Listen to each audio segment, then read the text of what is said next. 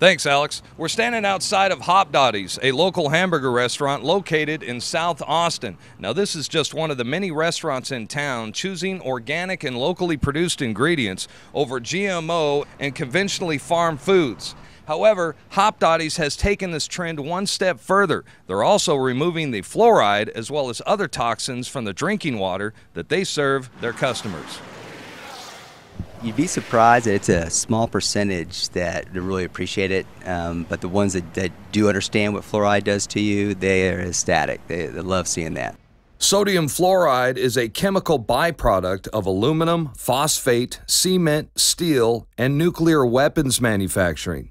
It reduces IQ, impairs memory and learning. It has shown to poison kidney function. It causes bone disease as well as reduced thyroid activity and is a proven cause of cancer. Well, not only is it bad for humans, it's also bad for animals of all kinds as well. I just don't understand why fluoride needs to be in the water to begin with. I do not think it belongs in our water supply. I said it's for promoting like tooth health, oral hygiene and stuff like that. It's supposed to be good for your teeth. Anything in the water supply doesn't sound like something that I'd be for. So if I know something's being put into a water supply that doesn't necessarily have to be there, I'd rather it not be there. Back in elementary school, they made you like gargle that stuff and like wash your mouth out with it. But I just remember it made me sick every time I had it. So it's like, I don't know if it needs to be in my water.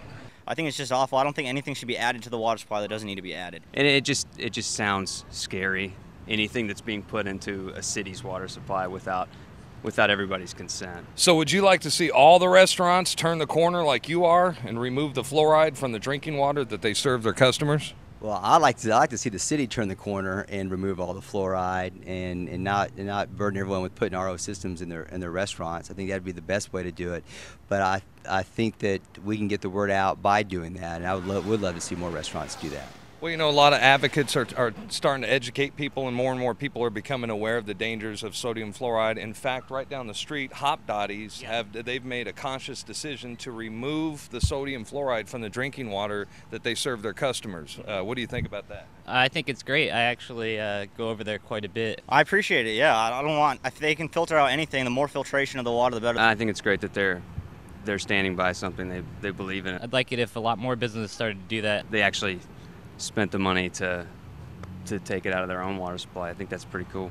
They don't need to spend money to take it out. It just needs to not be there to begin with. I'd like it personally if Austin stopped putting the fluoride in the water altogether. The majority of people we talk to on the street flat out don't approve of sodium fluoride being added to their water, which is why we applaud individual activists and activist groups like the Fluoride Action Network, who stand in the way of fluoridating public water supplies. And thanks to restaurants like Hop Dotty's playing a role in the health of their customers and their community. I'm Darren McBreen for Infowars Nightly News. Alex, back to you.